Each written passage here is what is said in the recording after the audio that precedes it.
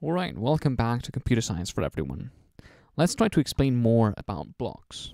Remember that blocks are classes and methods. Classes. Let's remind ourselves that classes are the table header that says what properties do we have in all the objects that will come from the class.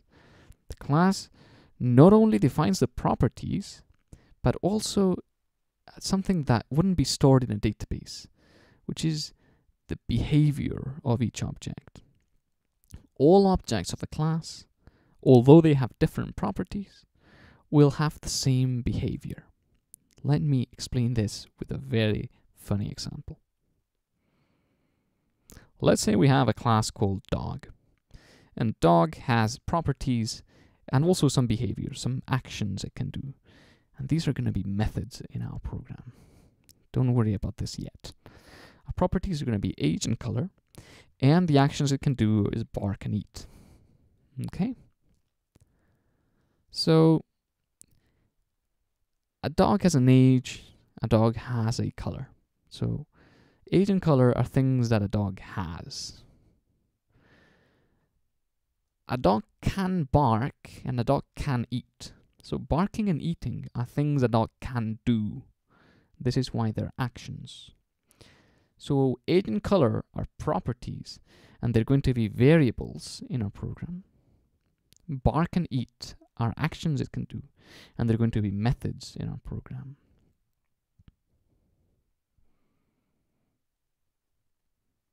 Oh, sorry, I pressed one too many. So here we have two examples of dog. We have one dog at the top and one at the bottom. They both have an age and a color, although they are different properties.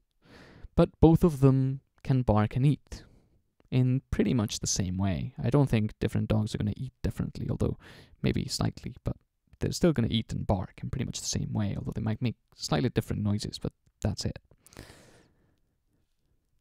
So the methods are the actions that a class can have. So they are the actions an object can do, such as bark or eat. So if we were programming it, it would be something like this. We would have a string for the color, which would be the text of the color that the dog has. We've explained what a string is in a previous lecture, so if you don't remember, please go back and check that out. And also an integer for the age. And then we would have two methods. One of them would be bark, and when you run this method, you would get woof out in the screen. And the other one would be eat, which if you run it, would say I'm eating in the screen. So this would be our class. This would be the dog definition. This is not one dog, because we haven't said which color and what age this dog has. However, notice that the actions are already defined. So if we wanted to create a dog object, we'd have to specify what color and what age it would be. Let's not worry about that for now, though. Let's take a look at the methods. Notice how they're public, void, and then you've got bark and eat. And they do pretty much the same thing. One of them prints woof, the other one prints I'm eating. But they're both public and void. So what does this mean? Public or private? These are two keywords you can use in your methods. Public or private. Public means that other classes can use the method. Private means the opposite. It means that no other class except dog can use this method. Why is this useful? We can limit access to protect our classes. We can not only use public and private in methods, but also in variables. So imagine we have a maths class that holds the value of pi. We don't want any other program to go to our class and change the value of pi. So we make it private so that no one else can change that value. So variables are usually going to be private. We want variables to be private so that we can control access and never have to deal with incorrect values for our variables. If our variables are private, it means that there's no way that the value of our variable is going to be incorrect. So we don't even have to check about it. And methods can be public or private, depending on whether they're going to be accessed by other classes or not. In our case, if we have a dog class and we create a dog object, it is likely that if our dog is going to eat or bark, we're going to call or execute those methods from some other part of the program. So those would be private. Sorry, those would be public. However, something else could be private. For example, this code you see at the right. We have a public method called bark. And this bark method barks twice. So we call bark once, one time, and then we call bark once again. And no dog can just bark once. Just for the sake of example, they can only bark twice at least. So bark once is a private method because no one else is going to call it. No one else is going to run this method except this class. So in order to make sure that no dog can bark once, we make bark once private and we call it from within bark. So if we call bark, we bark twice. This is interesting. It means we can protect and prevent our classes from doing things that only the class should be able of doing.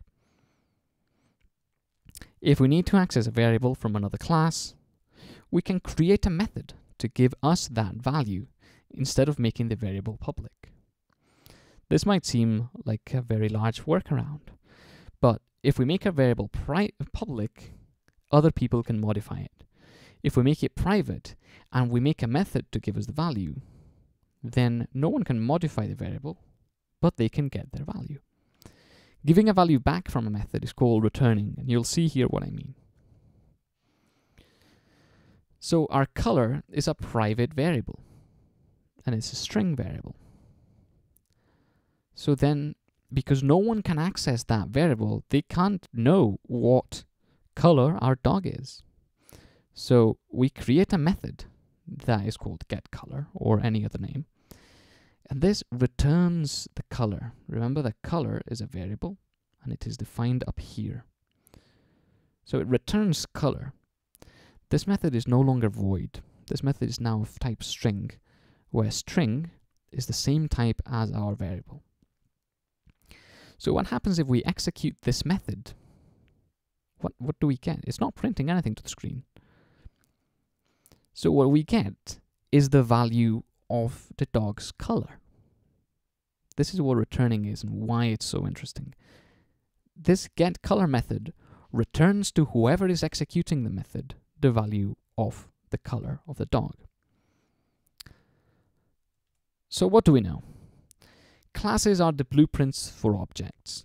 Methods are the actions of a class, and they are the actions an object of that class can do, whereas variables are the properties of a class, and they are the properties of an object of that class. Methods and variables can be public or private, and we decide whether they will be public or private depending on whether we want other classes to access them. Methods can give us a value back so we can use it, or they can give us no value at all if we make them void. And indeed this depends on the data type of the method. So those void methods you see at the right don't return anything. As you can see, there is no return statement. And if we don't make them void, we have to return something.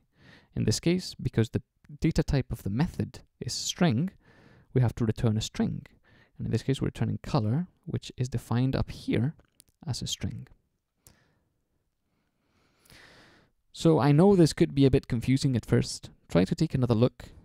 And in the very next video, we're going to go into our programming environment and try to make some sense of this. Try to make a dog class or a cat class or something, and try to explain anything that you could have a problem with, and hopefully that will make everything clear. So stay tuned. Let's go into the next lecture, and any doubt you could have will get solved.